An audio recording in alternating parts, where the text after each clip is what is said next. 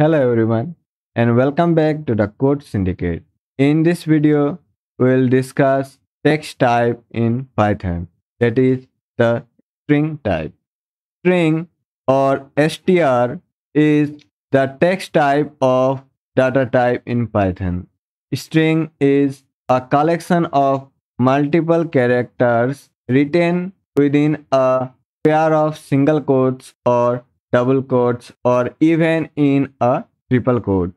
Now let's see how we can create a string using single quotes or double quotes.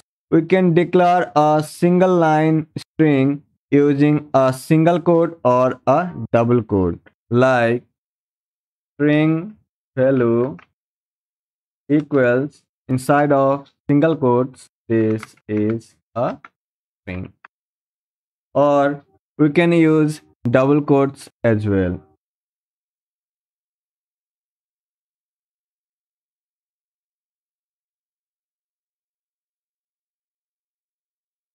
Printing this variable is also a very easy task. Let's print both the variables.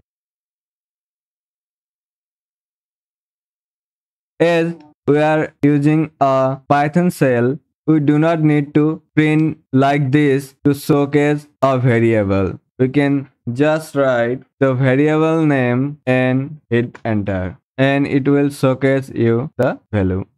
We can get the type of these two variables by using type.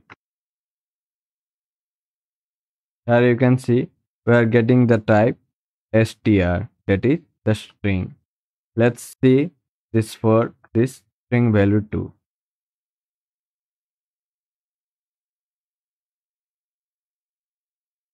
Now let's see how we can create a multi-line string using triple quotes.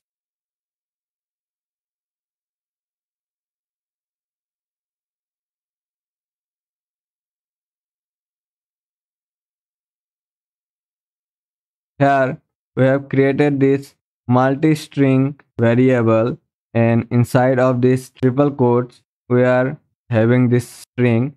This is a and new line, multi-line, and again a new line with code. Let's display this multi-string. Here you can see we are getting this \n, and here also this indicates a new line from here. As you can see, after this character A, we are having this new line, and new line is represented by \n. Let's do one thing. Let's print this multi-string.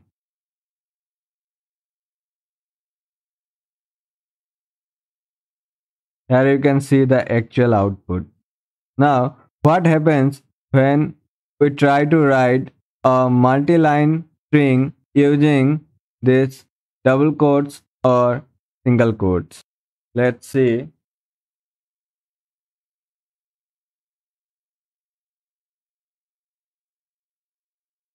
Here you can see we are getting this error.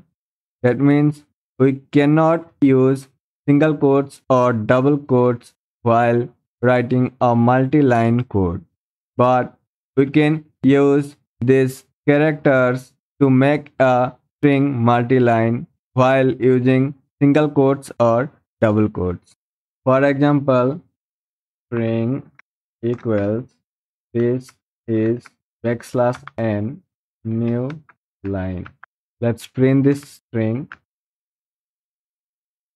Here you can see we have got a new line in place of this +n.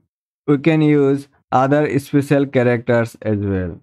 Like if we have this \t, then in this second line we will get a tab in the output.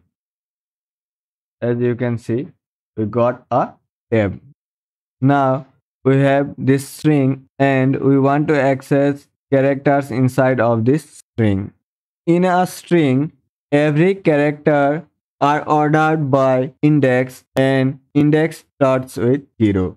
Let's have this string in this string, this first character T is at the index 0, and in the index 1 we have this character A, and thereafter at index 3 we have I, we have S in index 4, and in index 5 we have this S. So this way a string is organized. If we want to access a particular character from a string, we can fetch it by using index. So let's say we want to fetch this I from this string. For this, we need to know the index of this I.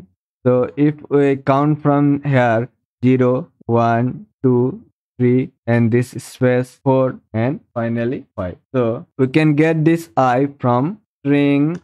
Inside of square bracket, we'll write the index. Here you can see we have got this I. Now let's see how we can get the total length of this string. That means the number of character counts. For this we use this len function.